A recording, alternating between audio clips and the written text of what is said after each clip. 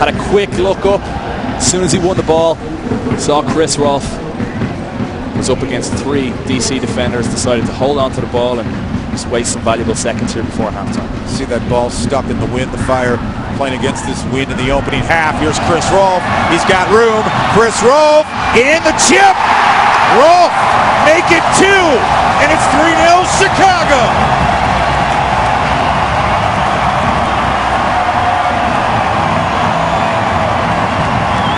What a time to score. Injury time in the first half. It's 3-0 Chicago Fire. Marvellous stuff again. Darting run from Chris Rolfe. And what about that for a finish? Rolfe had scored just 2 goals all season before this one in Major League Soccer. What about that for a run? Tucks it home for his 2nd of the night, his 2nd of the half. Chicago Fire, the men in red, are now cruising at 3-0.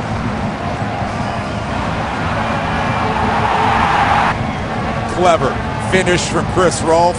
He's got the confidence in the finish back.